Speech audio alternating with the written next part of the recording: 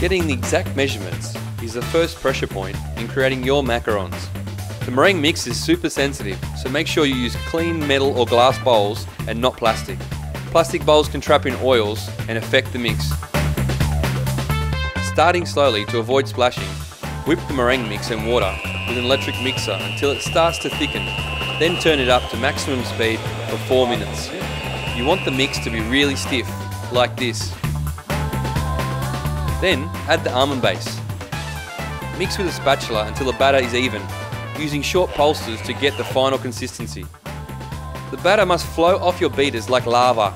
This batter isn't ready, it's still sticking to the beaters. One more pulse, and here we go. Lava! Whatever you do, don't over pulse, because at this point, overbeating will thin out the mix.